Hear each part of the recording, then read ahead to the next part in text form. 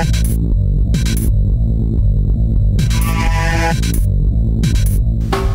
welcome to Flash for the Non-Geek, and in this lesson what we're going to do is we're going to create an animated mask.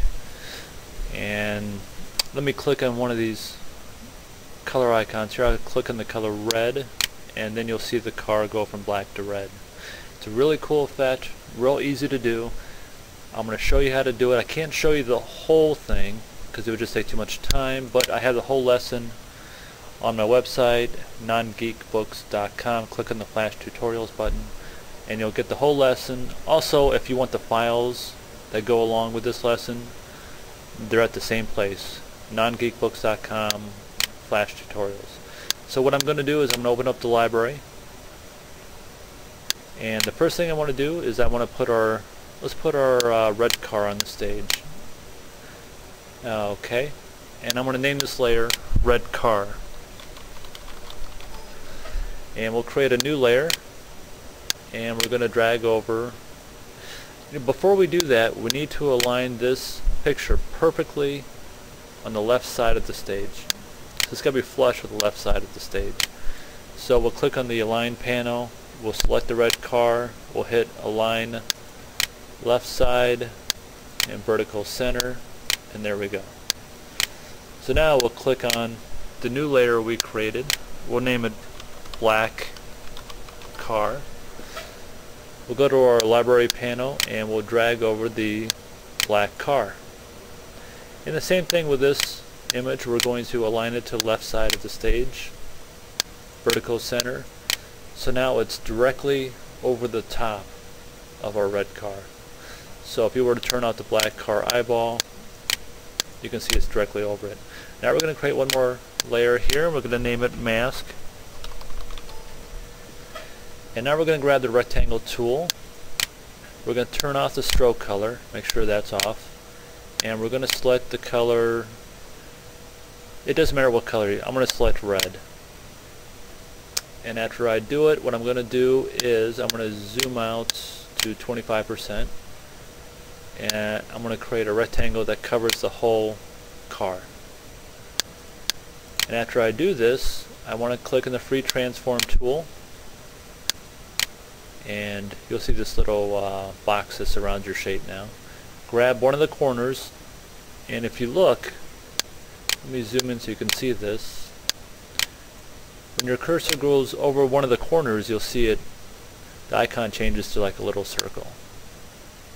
And when it does, you can actually rotate the shape. So let me zoom back out. I'm going to rotate it like this. So it should look like this when you're done. So that's pretty nice. Now we're going to go to frame 50, and we're going to insert frame for all three layers. So now all three layers have 50 frames. Next, create a keyframe on frame 50 of the mask layer. Right click and go to insert keyframe. Right click on any frame between the two keyframes on the mask layer and go to create motion tween. On Flash CS4 it would be classic tween. Now click on frame 50 and drag this mask shape so it's right below the car, so it no longer covers the car. So here's what the animation does. And if we were to right click on the mask layer and select mask, you can now play your timeline, and now you can see the transition from the black car to the red car. It's pretty nice. But now we don't want this to happen right away. We want the user to be able to click a button and then it happens. So we're going to create one more layer. We're going to name it Actions. And in the Actions frame, what we're going to do is put a stop code in there. So we're going to open up our Actions panel and click on Script Assist right here. And on the left side, you'll see Global Functions. Click it once. Click on Timeline Control and double click Stop. Next, create a keyframe on frame 50 of the Actions layer, and once again double click Stop. So now those are two stop codes in our timeline. Now this animation won't start until the person clicks the button. So next we're going to create a button real quick, and I'm just going to make a little button here. I'm going to highlight this shape. Let me zoom in so you can see what I'm doing. I created a rectangle shape, doesn't matter what color. Next I'll go to modify, convert to symbol, click on button and name it button. So now it's a button. Now we're going to quickly add our code, and our code is going to tell the animation to start playing. So open up your actions panel and make sure your button is selected, and all you have to do is double click on play. It's under global functions and timeline control. Double click play, and that's it. Now we're going to test our movie. Control test movie, click our button, voila. Now if you want to add a little little light that kind of follows the transition, let me do that real quick. Let me go to Window, Library, and I have a little light thing here. Let me make a new layer and call it light, and I'm going to drag it over, and you can kind of see it there. It's just a little white gradient.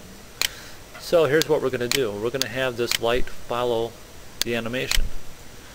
So what we want to do is unlock the mask layer, and after you unlock it, click on the outline button, and now you should be able to see the outline of the shape. I'm going to click on my light and click on free transform tool, turn it so it's directly over the right side of the mask. Create a keyframe on frame 50 of the light layer, insert keyframe, click on any frame between the two keyframes and go to create motion tween. On frame 50 we want to drag our light down so once again it's on the right edge of the mask. Now we'll go to control test movie. Now you have this little light that kind of follows the transition. It's really nice. Now if you want to learn how to do a whole color palette and everything else, then you can go to my website, nongeekbooks.com.